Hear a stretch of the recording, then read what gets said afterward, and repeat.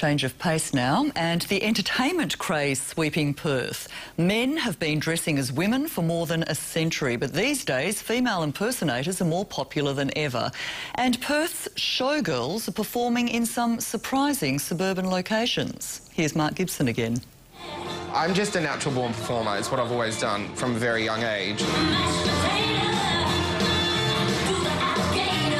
People love seeing drag queens on stage.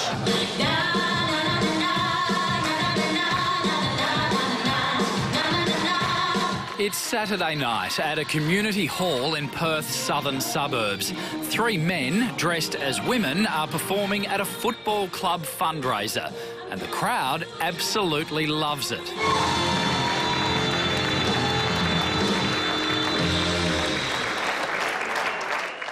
A few hours earlier, Dean Misdale begins the long process of getting ready for work. Not everyone dresses up as a woman after hours, and I can't even explain it. It's just something that, you know, happened along the way. Clean shaven and ready for makeup. Lots of makeup. And it don't matter what you do, 'cause everything looks good on you. Australians have always had such a fascination with drag because of people like Dame Edna, and then, you know, in the 90s Priscilla came out and it just kind of exploded.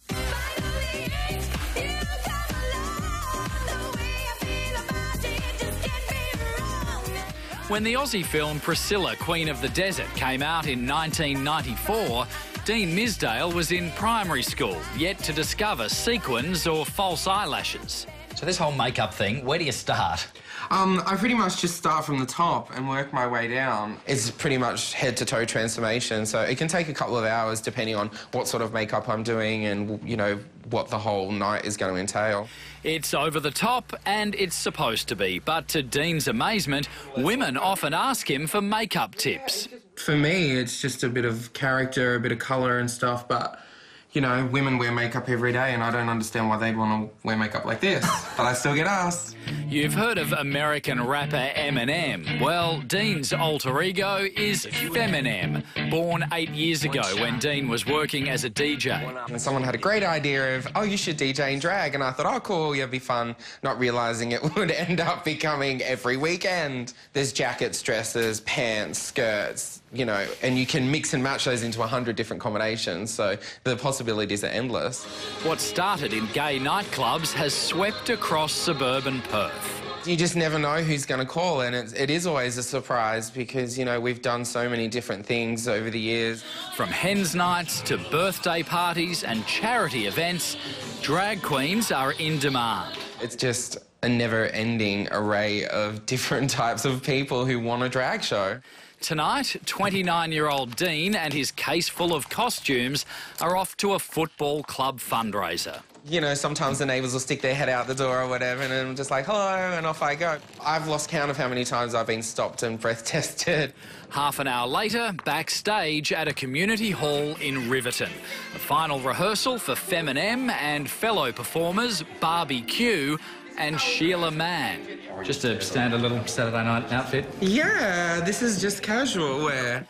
The first of tonight's 6 costumes. Once you've got the whole thing on, it'll kind of take shape. So you're no longer Dean, are you Feminem now? I don't really know. I kind of bounce between the two all the time.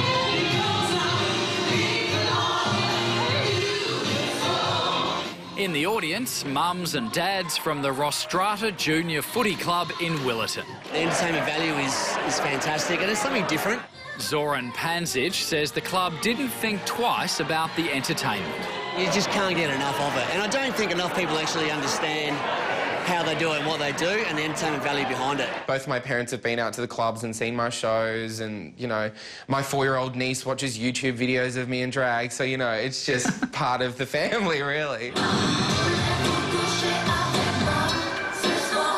Female impersonators aren't everyone's cup of tea, and the performers have copped the odd bit of abuse, but they want people to take it for what it is: fabulous entertainment. I'm not asking them to accept it. If they choose to, they can. If not, then that's cool with them. You do you, I do me, and we'll go on with life.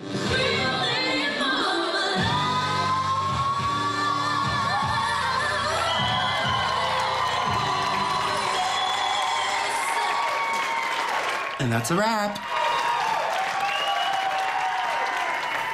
And if you want more info about the performers, head to our website.